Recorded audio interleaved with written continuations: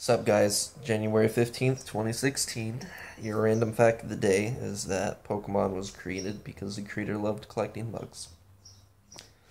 Alrighty, so the first thing we're going to talk about is actually Universal Studios wanting Google to take down a website.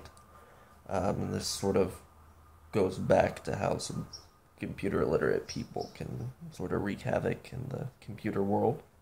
So basically, before I can really talk about it, there's got to be a basic understanding of networking.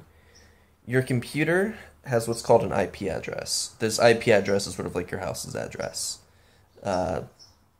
If you send something to that IP address is going to be sent to your computer.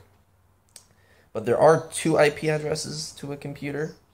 You'll have one that's specifically used for your network. Then you have one that's just specifically for your computer basically to talk to itself. It's sort of weird. Generally, the local host is used more or less for troubleshooting with maybe tweaking some settings and stuff with some other programs. But for now, let's just say the local host IP address is just used for troubleshooting, just to see if you even have connection to a couple of things. So basically, if you went into command prompt, if you know what ping is, you can ping 127.0.0.1, or you can just type in localhost, and all that's doing is making your computer contact itself. That's all it does. Now let's forward to what Universal are trying to do.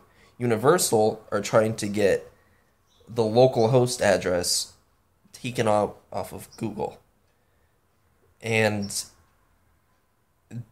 the local host is nowhere on the internet. The local host is your computer. It's my computer. Like, that's what it is. A local host isn't on the internet. If you went into your internet browser and you typed 127.0.0.1, you're more than likely to come up with like page not found, or like if you were hosting a website or something on your computer, it might take you to that website.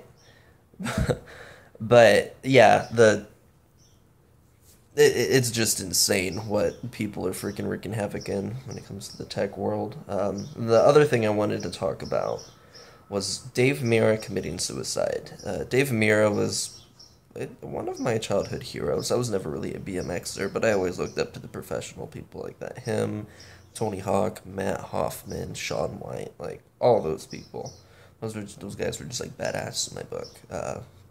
Well, I don't know what was wrong with Dave Mirra or whatever happened. I know he ended up committing suicide a week or so ago. They found him in a truck.